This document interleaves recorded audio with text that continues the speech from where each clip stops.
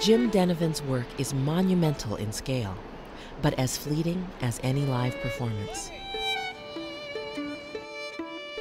For the past 10 years, Jim has been transforming the beaches of Northern California, turning them into vast canvases for his ephemeral works of art. When I'm doing a drawing, I'm first finding the place that is empty, the place that is unmarked. Ocean Beach is very unusual. The composition of the sand, the combination of light sand and dark sand, and also all the available drawing space, which was pretty much the entire visible area of sand. I like for a stick that it has a good grip. I do form a relationship with the stick, and I choose the stick. It's kind of, I like this. I like the heavy stick. It's like a dance partner. This one's too blunt. This one's too short.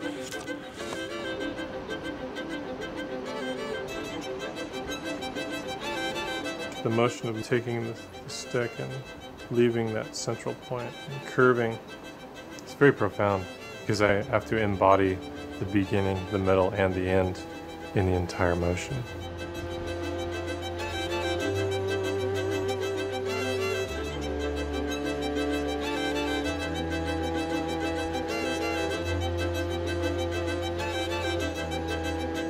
Artists in the 1960s took art outside the four walls of the gallery space and into the unpredictable realm of the natural environment.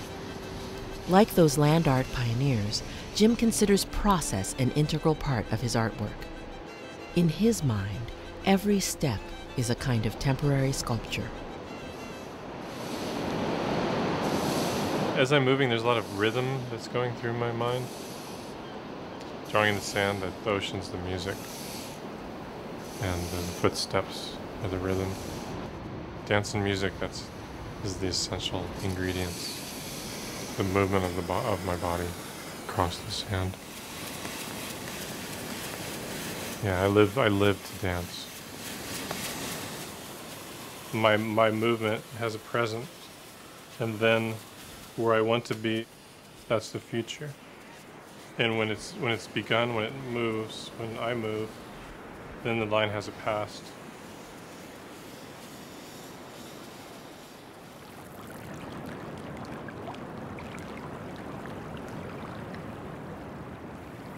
The beach has been Jim's sanctuary for as long as he can remember. When he was 5, Jim's father died of a brain tumor, leaving his mother, an accomplished mathematician, to raise 9 children alone. 3 of Jim's brothers were schizophrenic. Another died when Jim was a teenager. I had and still have an intense, painful place. I wanted to survive. I wanted to live and thrive, and the ocean's it's a very challenging environment. Everyone has that thing that they need, and some people will find it through prayer, or they'll place themselves in a church or cathedral, or they'll align themselves towards an altar. The ocean's good for that.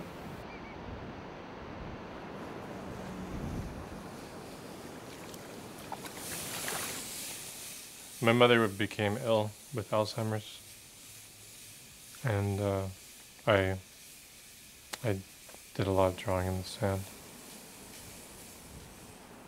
The motions of making the drawings, it seemed the best thing to do since I could not bring back her mental health. Composing in the sand, moving till the tide changed, is the thing that I did.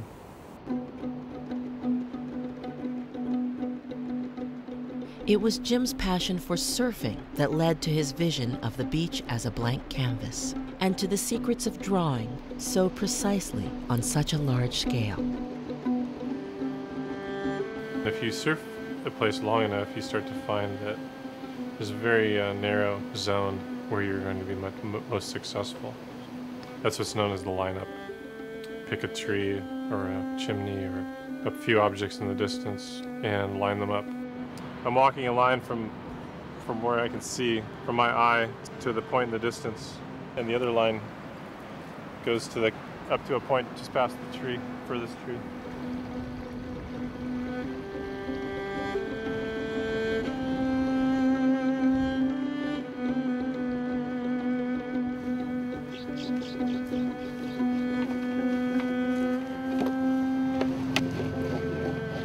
Jim moved to Santa Cruz when he was 15 to be closer to the beach. He still lives at the edge of the ocean in a cottage with his son and works as a chef to support his art. I'm drawn to the beach. I love that word drawn, you know, the whole idea of feeling drawn in or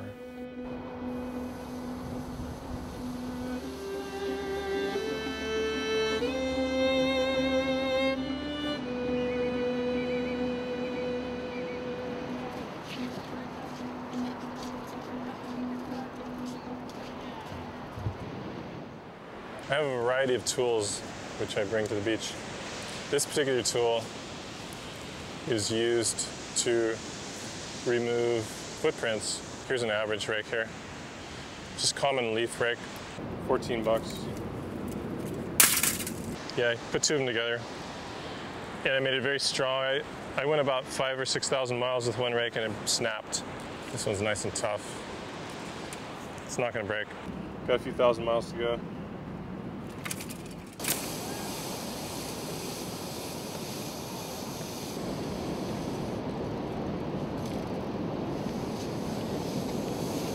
And every single line points to the center. And the journey of 20 miles, 25 miles over the 4, 5, or 6 hours of walking, each and every line will move towards the center and also move away from the center. The spiral is a logarithmic spiral that it's expanding. Jim's spiral is a design that commonly occurs in nature, from the shape of a seashell to the arrangement of stars in the Milky Way. It's a visual representation of the Fibonacci sequence, a sequence of numbers in which each number is the sum of the previous two numbers. My mother did her master's thesis on Fibonacci numbers. I remember her having an incredible passion for mathematics.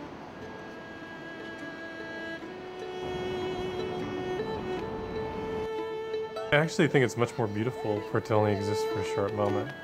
When you fall in love, the intensity doesn't last very long.